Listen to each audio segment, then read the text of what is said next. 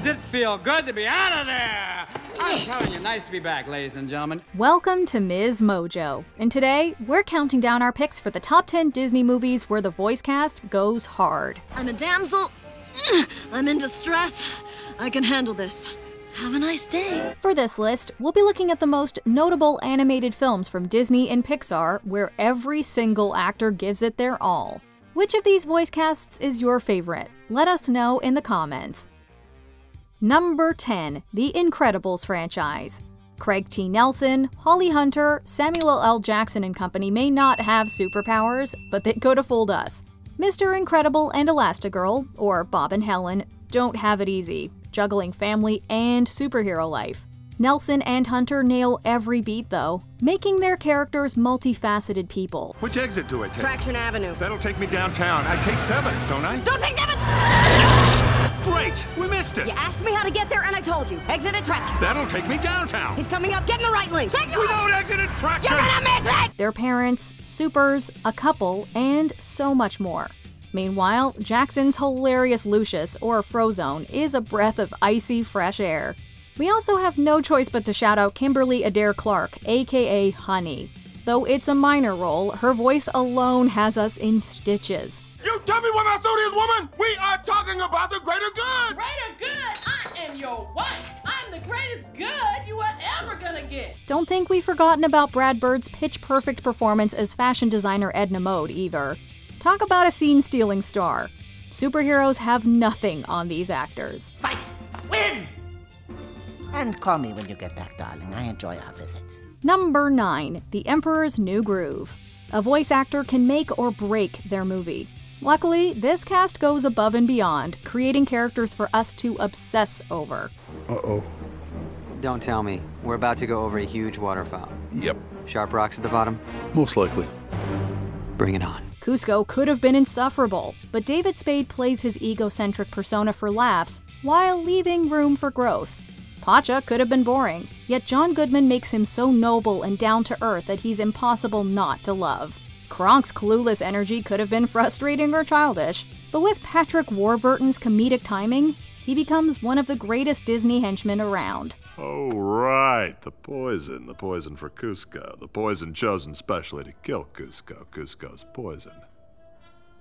That poison? Yes, that poison. Got you covered. Last but not least, Yzma could have been your basic boilerplate villain. In Eartha Kitt's hands, though, she's a compelling, hilarious, and truly formidable foe. Put all of that together and you have a winner. Pull the lever, Kronk. Wrong lever! Huh? Why do we even have that lever? Number 8, Encanto. Encanto is all about family, the family Madrigal to be specific. The voice cast not only embodies their own unique characters, but also makes those familial dynamics shine. Stephanie Beatriz sets the tone as protagonist Mirabel, with an optimistic but vulnerable delivery that's deeply relatable. I am totally fine. I will stand on the side as you shine. I'm not fine. Jessica Darrow and Diane Guerrero voice her sisters, letting us in on Luisa and Isabella's personal journeys. They're joined by the likes of John Leguizamo's Bruno, who ends up being far funnier and less terrifying than everyone thought. All the patching's done by Hernando. Who is Hernando? I'm Hernando and I'm scared of nothing. It's actually me. I used to say my real gift was acting. And we'd be remiss not to mention Maria Cecilia Botero's extraordinary turn as Alma, which radiates strength and grace. They, alongside a slew of other extremely talented folks, breathe nuanced life into the story. And it's like magic. Look at this family, a glowing constellation, so full of stars, and everybody wants to shine. Number 7, Inside Out. If you've ever wondered how emotions would sound if they could speak, look no further than Inside Out. The drive out was pretty fun, huh? What was your favorite part? Spitting out the car window! Definitely not when Dad was singing. Wearing a seatbelt! Oh, what about the time with the dinosaur? It's a difficult thing to find people who can personify major feelings. You don't want it to sound too caricature-ish, but it also has to be dynamic, believable, and funny. Amy Poehler, Phyllis Smith, Bill Hader, Louis Black, and Mindy Kaling more than understood the assignment, though. Fear. I need a list of all the possible negative outcomes on the first day at a new school. Way ahead of you there. Does anyone know how to spell meteor? Disgust. Make sure Riley stands out today, but also blends in. When I'm through, Riley will look so good, the other kids will look at their own outfits and barf. As joy, sadness, fear, anger, and disgust, respectively, they encapsulate the core of their characters, who interact with one another in authentic and entertaining ways. Equally important is Richard Kind as imaginary friend Bing Bong, who isn't an emotion but gets us in our feelings. Take her to the moon for me, okay? Needless to say, we have a whole lot of love for the entire cast. Number 6, The Little Mermaid. Look at this voice cast, isn't it neat? Let's start with Jodie Benson, the woman behind one of the most beloved princesses. Wouldn't you think I'm the girl who has everything? Her acting makes it easy for people to relate to Ariel, a mermaid longing to be human. She's also in great company. What Pat Carroll did as Ursula is simply extraordinary. The sass, menacing attitude, and amazing glamour she infused the Sea Witch with is mesmerizing. And I fortunately know a little magic. It's a talent that I always have possessed. And here lately, please don't laugh, I use it on behalf of the miserable, lonely, and depressed. Pathetic. And we would give anything to have a sidekick as clever as Samuel E. Wright Sebastian, because that's how memorable the actor's portrayal is. Then there's Kenneth Mars's intimidating yet layered King Triton, Jason Marin's wholesome flounder, and more. A world with such skilled pros is the only one we want to be part of. Yes! Thank you. Number 5, Aladdin. Robin Williams' magnetic, next-level performance as Genie alone would have probably qualified Aladdin for a spot on this list. The ever impressive. The one contained, but never duplicated, duplicated, Genie of the Lamp! While he is iconic, the movie wouldn't have succeeded if everyone else had phoned it in. Fortunately, each actor gives it their all, and the result is a true Disney classic. Jonathan Freeman makes Jafar a creepy and sinister villain. Gilbert Gottfried's Iago is unforgettable. And of course, there's the central couple. Do I know you? No. No. You remind me of someone I met in the marketplace. Thanks to Scott Weinger, Aladdin stands out from the crowd, and as Jasmine, Linda Larkin does a royally good job.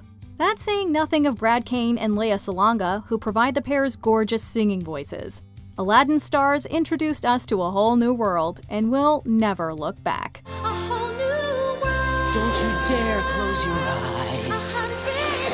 Hold your breath, it gets better. Number 4, Toy Story franchise. And there seems to be no sign of intelligent life anywhere. Hello? Oh, yeah. This franchise made us wish our toys could talk, and sound just like Woody and Company. That's a testament to the excellent voice work on display. We never knew a cowboy and space ranger could be so fun. Yet Tom Hanks and Tim Allen make it so with their lively scene readings as Woody and Buzz. You are a toy! You weren't the real Buzz Lightyear, you're an action figure! You are a child's plaything! You are a sad, strange little man, and you have my pity. The rest of the gang also goes super hard. Nobody can play a fearful dinosaur quite like Wallace Shawn, a piggy bank like John Ratzenberger, or a Mr. Potato Head like Don Rickles. Plus, each new character that's introduced throughout, like Joan Cusack's Jessie or Tony Hale's Forky, makes the story better. That's because everyone commits, and they'll always have a friend in us as a result. To infinity and beyond. Number 3, Frozen franchise. Do you want to build a snowman? We know we do, especially if our partners in crime are Kristen Bell and Idina Menzel's Anna and Elsa, and the resulting creation ends up being Josh Gad's Olaf. We definitely wouldn't be upset if Kristoff joined in on the fun. Hello, that's Jonathan Groff. Can you blame us? I love it!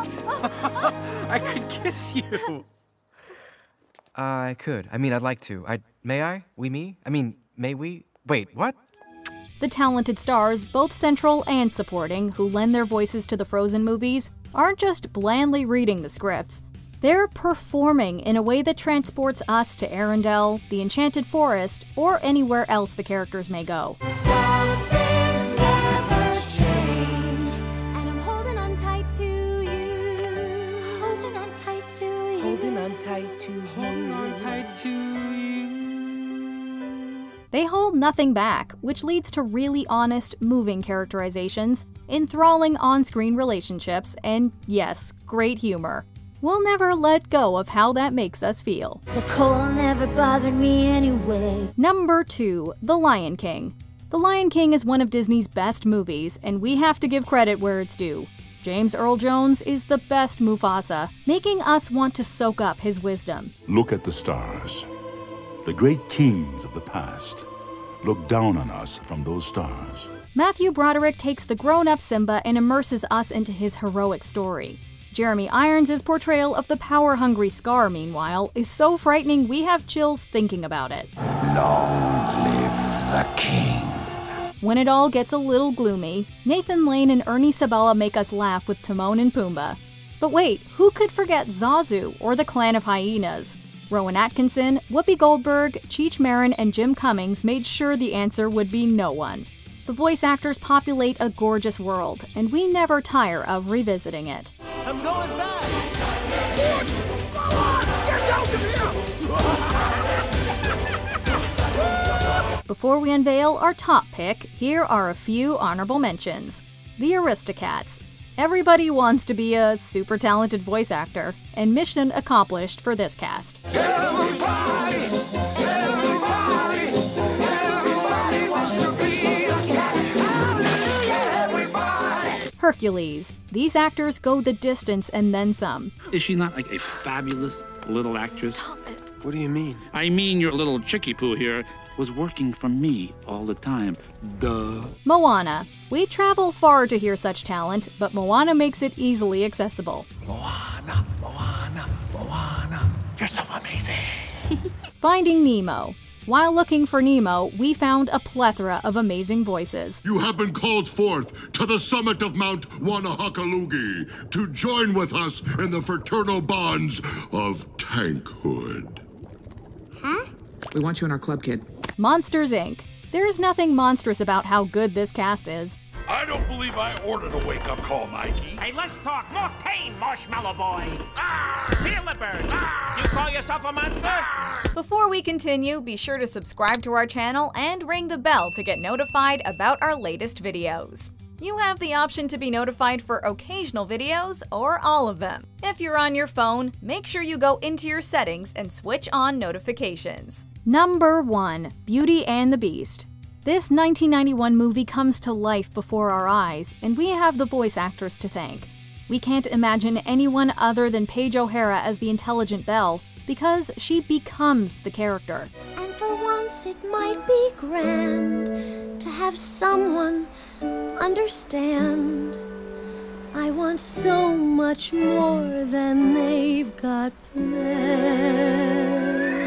Even putting our protagonist aside, it's not easy to convey that there's a prince underneath the beast, but Robbie Benson pulls it off. Richard White, for his part, sells Gaston's despicable nature. We also have Angela Lansbury's turn as Mrs. Potts, which is downright majestic, filled with a comforting warmth. Cheer up, child. It'll turn out all right in the end. You'll see. As for David Ogden Stiers as Cogsworth, well, he's always right on time. And Lumiere lights up every scene he's in as a result of Jerry Orbach's wonderfully theatrical choices. Need we go on? There's something enchanting there. I told you she would break the spell. I beg your pardon, old friend. And I believe I told you. Do you agree with our picks? Check out this other recent clip from MsMojo. And be sure to subscribe and ring the bell to be notified about our latest videos.